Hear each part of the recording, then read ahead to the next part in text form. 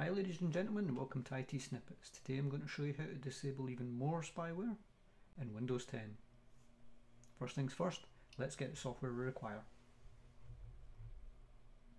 So I'm going to open up my browser. As you can see, it's Opera, and go to github.com/nummer/destroy-windows-10-spying/releases. Once we're on here, you can see it's called DWS version 1.6 build 722, and just click on downloads. I'm just going to download the executable myself. It's going to ask me where to save it, so I'm going to save it in my downloads folder. Once it's been downloaded, I can double click it up here and it will open. User account control will kick in and ask me if I'm trusting the publisher. I am, so I'm going to click yes. And as you can see, the software is now running. This is nice and simple to run. All you have to do is decide what you actually want to block. You can create a system restore point, and you can enable professional mode, which allows you to delete the keyloggers and telemetry, add the spy domains to the host files, disable private settings, disable Windows Defender, set default Windows Photo Viewer, disable spying tasks. The spying tasks are scheduled tasks which automatically run the spyware. The default Windows Photo Viewer, that's a matter of personal preference. That will more likely that does set it to the previous version, more like Windows 7 and Windows 8. Disable private settings, it's stuff that's hidden that you're not basically supposed to see. You can also disable the main Windows 10 Metro apps. I'm not going to go into that just now, I'll maybe do that in another tutorial, but for the time being that should be fine.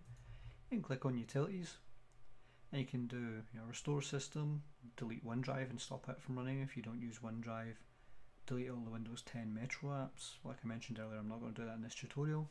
You can open and edit the host files manually, enable or disable UAC, that's user account control, enable or disable Windows Update. Now I've also done a video on how to disable Windows Update, so this software would actually be able to do that for you.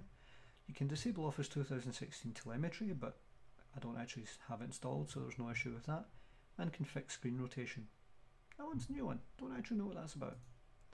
A little bit of about info and a readme. Pretty much all you want to do is select in here what you require, what you feel safe removing.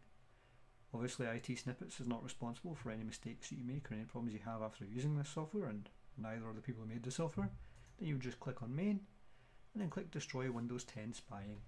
And give that a moment. This is actually really quick. You can see it's listing what it's doing in the panel in front of us.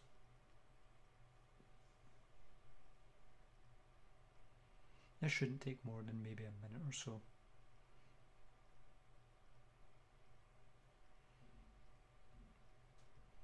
All these numbers that are scrolling by are the IP addresses that are used by Microsoft as part of their spying, and they're being added to the firewall rules inside Windows so that the Windows firewall blocks them from actually communicating to the outside.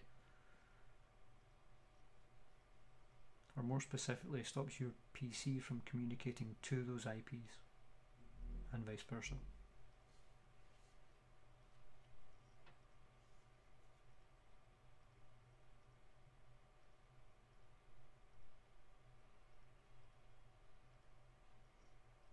This is typically taking longer than I thought.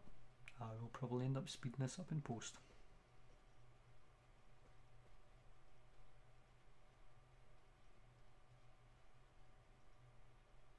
No, maybe not.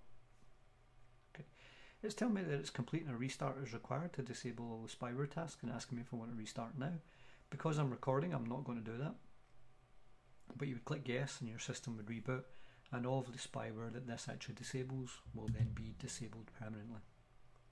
Be careful when using any software like this, because when you disable something like this, it might not be permanently disabled, because any Windows updates that Microsoft sends down may re-enable this stuff. The main problem with that is we've seen it before when Windows Anniversary Update appeared. When Microsoft pushed that down, it started to revert to old default settings. So if you're going to do a big major update to Windows like the Anniversary Update, then I would suggest that once it's done, you rerun this software or Beacon or any other software that I've described previously in this. If you liked this video, give it a like. If you disliked this video, give us a dislike too. If you get feedback on this or any other videos or suggestions for videos you believe we should do in the future, then please let us know in the comments below. But most of all, thank you for watching.